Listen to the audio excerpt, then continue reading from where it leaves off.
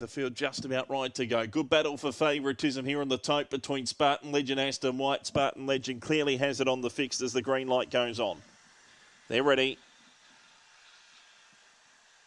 Racing. A fraction slow out, Mr. Banjo. Beginning fast was Blackpool Ruth. Will go on and have the lead. Ciala Giblet across to second. Spartan Legend mustered around the outside. In trouble, Aston White with their race ace midfield. Spartan Legend, Blackpool Ruth go together with Mr. Banjo running on around the outside. Then Zilka Park as a fave went up the track. The leader, Blackpool Ruth. Up the inside, Zilka Park. Zilka Park and Blackpool Ruth. Zilka Park won it.